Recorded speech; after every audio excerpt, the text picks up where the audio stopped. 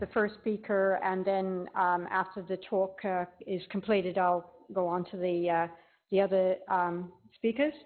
They have Mr. down here. Professor Richard Sinnott, who's presenting classifying data sharing models for e-health collaborations. Now, I actually know Richard from the UK, so apologies there for calling you Mr. Doctor before. I'm going down. It's payback. So Professor Sinnott was director of the technical director of the National E-Science Centre at the University of Glasgow.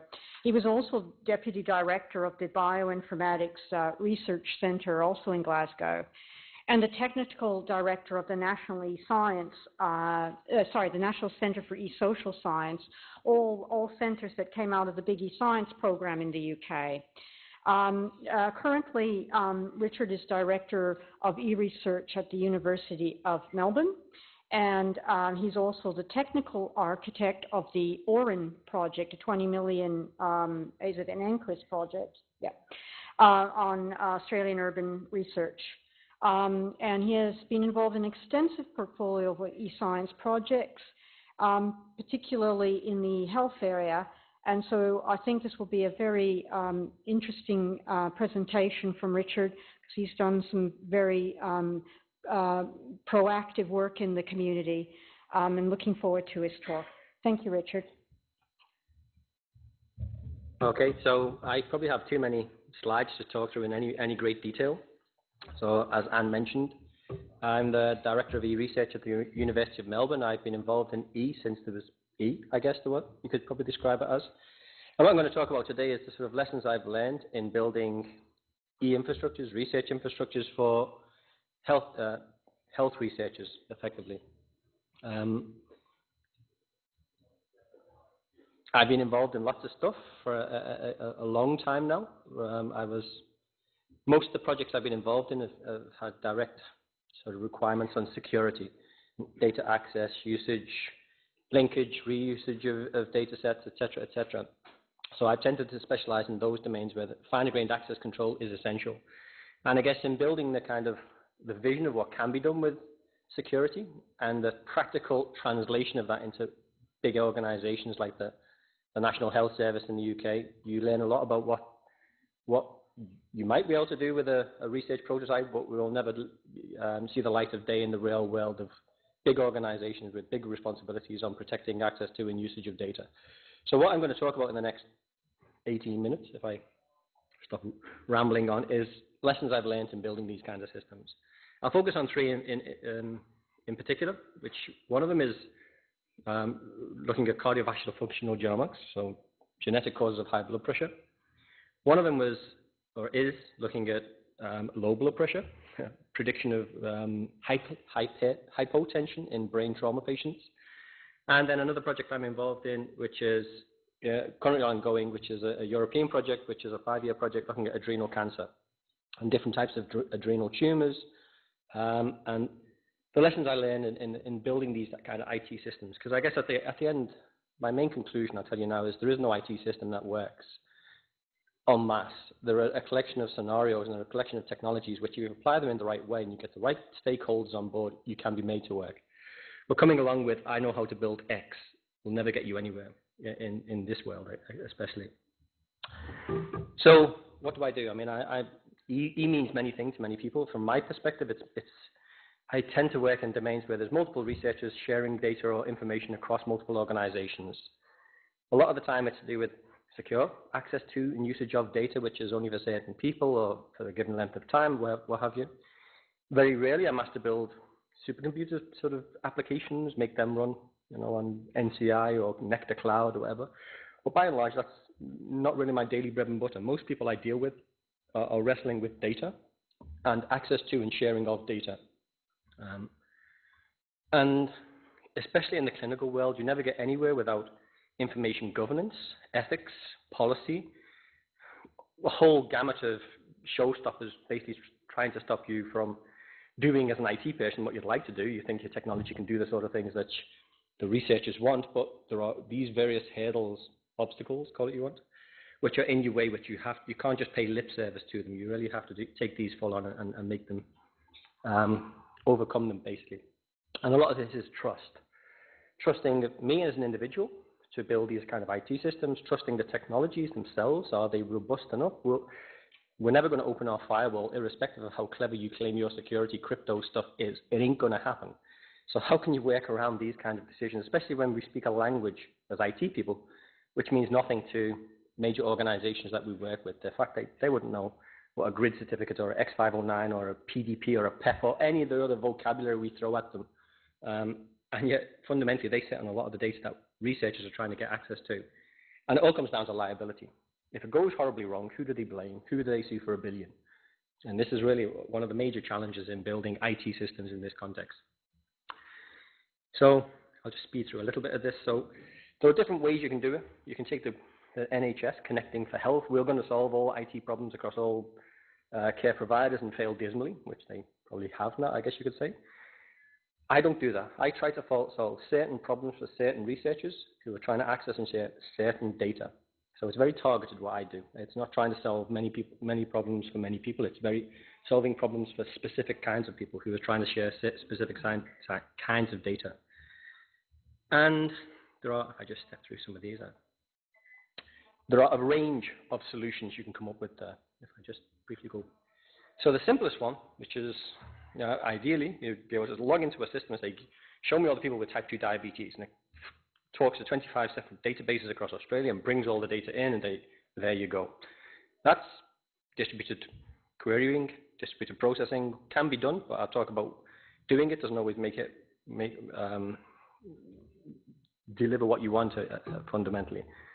Second one is to ignore all the existing data sets, set up a brand new database which captures all the kind of information that these people are trying to share, but they all have heterogeneous data and formats, etc.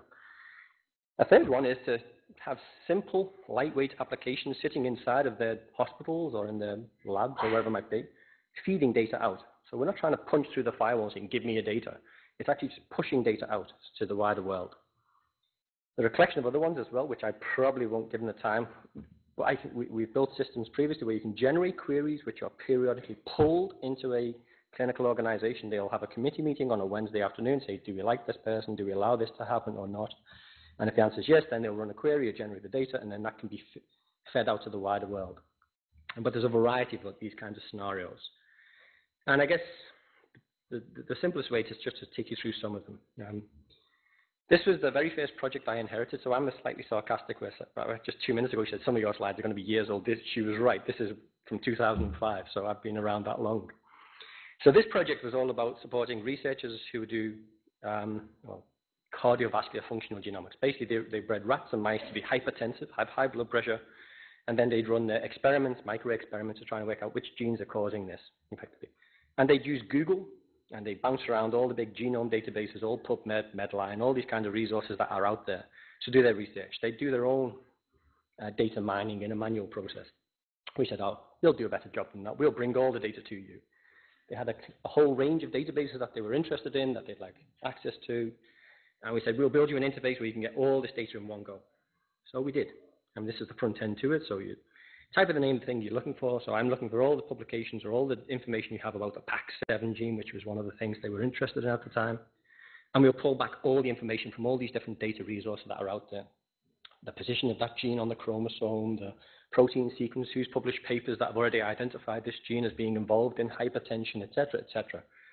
And we allowed them to personalize it and do all those sort of things they wanted to do. It worked. We delivered it. The community hated it. In fact, they didn't hate it. They just didn't touch it. They were paranoid of each other because we were building an infrastructure to allow researchers to share the data. And fundamentally, they didn't want to share. I mean, they were really paranoid of each other. The people who would understand which gene is causing hypertension is your competitor. I mean, that's a really classic sort of one-liner is they'd rather share their toothbrush than their data. And this was a community where that absolutely was the case. So they didn't really want to share. They liked having the grant money to do what they wanted to do as business as usual, but fundamentally there was an issue with building a technology which allows you to connect data and data resources. And there were a whole range of things associated with this project. And fundamentally, the main issue, in looking back now, at the time it was kind of frustrating, but it's because we didn't get our security story right, effectively. We said we'll connect all these resources, you'll be able to share all your data, and it will all be wonderful when you all, cure heart attacks of the future. The fact of the matter is they didn't want to. Well, they did in their own, but they wanted to be the ones who did it, I guess. So that's one. So in a nutshell, can we build an infrastructure where I can say, hit a button and say, give me all the data, and bring all the data in? There you go. Yes, you can. And number two, which is probably the simplest and the best one, which I push it as hard as I can these days, is building an independent database for researchers to collaborate and coordinate their efforts. I'm involved in probably half a dozen projects doing these things now. And in a nutshell, the basic model is you have clinicians and doctors and oncologists and radiologists and all the people who work in a hospital in the first line of care for patients who get sick and have diseases and stuff. And then you have all the wider world out there who are trying to get access to data sets and samples to understand which genes are involved in causing that person to be particularly have that cancer or whatever it might be. And so this model really is a matchmaking service for researchers, clinicians to firstly say, I've got a patient with an X, and the researchers to say, can I have a sample, please? Can I have this? And that sounds really trivial and naive, but when the sort of information that we have to collect is so very specific to those patients with those certain types of conditions that it doesn't exist in any hospital system right now. Or rather, it doesn't, yes, I mean, it exists on many, many systems, but in many, many formats and distributed databases, even inside of a hospital. So just to give you an example of what this looks like when you build it, this is a project that started this year. So this is looking at adrenal tumors. Your adrenal glands are just by your kidneys. Like, as I say, the more of these things I do, the more clinical I become. So there are a range of different types of tumor, which all have a fairly negative prognosis if you get them. There's pheochromocytomas and paragangliomas and all this kind of stuff. And there are researchers who are trying to understand what's the best way to treat patients with these tumor types, basically. That's it. And what we've been tasked with doing in this project is to build the glue, the IT system which allows the clinicians who deal with these patients and all the wider researchers who do imaging analysis or who do omics flavor X or Y or Z to get access to samples and track the patients and there are a whole range of fairly large clinical trials involving, well, each one of the trials has got a couple of thousand people in each, basically. And fundamentally, it's about to support the collaboration. That's what my job in this project is. So this project started this year. You can see all of that. So that's the sort of, we have all of these databases established now, which are fairly extensive in terms of the sort of data points, the information that is needed to be collected on the patients themselves. There are 11,000, this was a couple of days ago, annotations for every patient. So this is, they've had chemotherapy, they've had drug X, they responded to drug Y, and the clinicians made an observation of them, et cetera, et cetera. And if you want to then log into our system and say, show me all the men between 40 to 50 who have this type of tumor, then we have that information. So then you can then say, the researchers themselves, for a variety of reasons, can't share this data with everybody. They can only share it within Germany. Or in fact, they're kind of paranoid. They only want it for people in their own clinic who can have access to it. So we set up systems to provide this sort of layered security system whereby researchers can share at the level they want. Fundamentally, they're not obliged to give anything away. And as you see there, the only identifying information we have is the contact detail for the clinician who's responsible. So the fact you can say, for your patient, Germany, Berlin, patient number 9, could I have a sample, please, a biopsy, or whatever it might be? No, they don't have to. But fundamentally, they are now, because the more of these kind of connections that go on, the more sharing this information is making a difference, I guess, in the adrenal tumor domain. That's just a small subset of the kind of information we are making available. If you want, there's a much richer variety of information we've also been collecting. So if you want to know how many of these have had a particular type of surgery, we have that one. I mean, there's all sorts of clinical vocabulary which we pick up. How many of them are on certain drugs, certain treatments, over how long? How is this making a difference to the patient? What cocktail of drugs are they getting over the course of the treatment? What combination of chemotherapy are they getting in combination with those drugs? And a variety of information on the pathology. I mean, is the cancer still progressing? Is it still metastasizing and spreading? And if so, is this cocktail of treatments actually working for that patient? And if it isn't working with that patient, should I treat my patient that way if they have the same sort of phenotypic background, a male with the following? So I guess really what we're trying to do in this project is build a system which allows researchers who are interested in, not interested, but to understand which patients, how you treat them, and how can I now screen for my new wonder drug, which I claim will kill cancer or whatever it might be. I don't want to just randomly recruit. I want to get those patients who either have had certain types of treatment, didn't work, or try some new approach which is different than what's already been undertaken. So you can ask more richer questions on this. But there's a variety of clinical trials running right now. So there's 2 major ones as part of the grant, and since we've started, the German federal government has sponsored a whole batch of new ones. But in short, from a project that started this year, we now have a major, I mean, this is globally unique, I guess you could say. There's no database with this kind of information available for researchers on adrenal tumors, basically. It's a 5-year project started this year. There's one techie who does this. And that's my sort of, if you know how to do it, you can do it quickly. And another thing we do, which I won't go into details about, is provide, if you like, the DHL Where's My Parcel service. So show me who has samples from patient number 57. Where are they now? We have to have this tracking of information and processing of information for our ethics committees who want to know where are all the samples for a given patient. So we have to have these capabilities. And what you see there is the sort of sticky labels that we print out that goes on the test tubes, that goes in the fridge.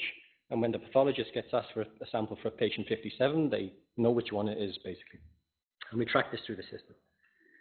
So, as I say, I like this model. It doesn't make me inherit IT systems from a hospital, although we can do this, and I'll briefly cover this in the next slide, but you can build a lot of software very quickly. You can build layers of security very quickly without having to go through 150 different meetings with clinical data providers and their associate committees to deploy some widget on their systems. And as I say, it works very quickly.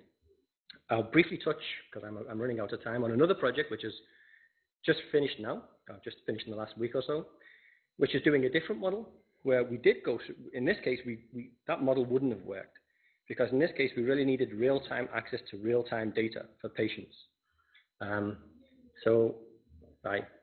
a nutshell, we build systems which push out data from hospital settings to a central repository in real time.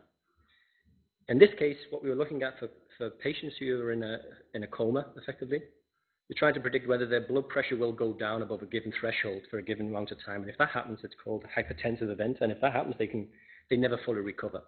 And so intensivists and people who work in the ICU ward are paranoid about this. So they were perpetually monitoring a whole range of things. And so I won't go through all the details, but effectively, we asked them, what do you call hypertensive event? Every country has a different system. Every hospital has a different approach. We standardized what that should be for this project, which all the clinicians signed up to. And we had to integrate all these different types of data. So the fact that it was a young guy who fell off his motorbike and is laying unconscious, or if it was an old granny who fell down the stairs, all these different kinds of information, demographic information, is important because they all get different treatments. So the young guy on a motorbike will have much more rigorous drug treatments, potentially because his body can cope, than your old grandma. Tons of different, every hospital we went to, there were 6 major ICU wards we dealt with. Completely, to say it was heterogeneous was an understatement. Different hardware, different software, different everything, you name it. Again, we had to take all these arbitrary data sets, process them, align them to a standardized model, which had been defined by a group, and build an IT system which then would integrate all this data and run Bayesian neural networks, basically, to look at the patterns in the data, which might indicate when a patient might go below that threshold, effectively. I won't go through all the details because it's just going to take too long. Well, effectively, we ran a major sort of clinical trial. I think it was something like 60 patients from 6 centers who were involved. And our role in that project was to bring all of these different data sets together for the algorithms to process and provide real-time traffic lights at the bedside, warning in the next 15 seconds this patient might become hypertensive. That works, that model. You can, if you have the goodwill of the patients and well, not the patients in this case, but the goodwill of the clinical data providers, you can build these applications. It's keeping it light touch is key to what we've been doing in this. It's not a case of we're going to install this stack on the IT because it just wouldn't happen. They don't, and I wouldn't want that. And I won't go over the last one because it's really hard to explain, but I'm more than happy to talk about it in detail. As you can see from the algorithms, there's a lot more to this. In a nutshell, it generates queries with hashed and cryptographic solutions, which organizations can pull into their organizations. They can decrypt some of the data, they can feed some of the data out, you can link and join on the hashed values, remove how you hashed it, and you get access to the data. We've been running with this system for some time in the UK and in projects in the area of mental health and depression and suicide, etc., where you're linking data from clinical world with the social world with a variety of other data sets. And the final one will be where I can say, show me all the patients with type 2 diabetes across Australia. Queries get streamed out. They get intercepted by all the hospital organizations, which say, do we allow this? Don't we allow this? If the answer is yes, then I'll get all these results coming back. I've never built that system. That system will never, if I'm really honest, I don't think that's a viable system to build, because too many agendas, too many difficulties lie in the way of doing that en masse, if you like. So I guess I've sort of timed out. I guess most of the systems I've been building have gone beyond, I told you I could build a portal, to a system which is now being used for fairly major clinical trials and studies for involving many, many international partners, I guess. And I have a range of other projects which are now kicking off, looking at other rare diabetes-related diseases, other types of cancer, other rare syndromes. And we just had a 5-year project funded by the MRC in the UK, taking some of the systems we've gone forward to allow a range of other studies. Okay, and that was me. Thank you, Richard.